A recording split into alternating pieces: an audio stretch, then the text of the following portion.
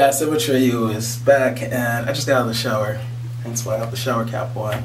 And yeah, it occurred to me that over this whole period of time when I have not been washing my hair, I didn't really show you. Sorry, I'm just putting some, that Aveeno clear complexion action going on here. It occurred to me that I didn't show you what I was doing to avoid getting my hair wet. And it's pretty much the same thing that I've always done, in between retwists or in between washes, I guess. I guess they're kind of synonymous, but yeah. I always wrap them up. So basically I have like a shower cap up under, right? The smaller ones, that's to kind of group the hair together initially. And then I put this bigger one over it as a secondary level of protection.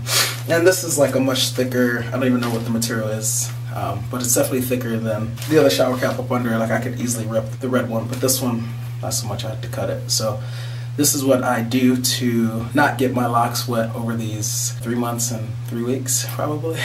So you make it look like it's magic, oh yeah.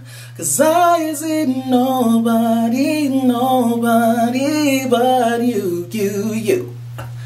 I'm never confused. Hey, I'm so used to being you.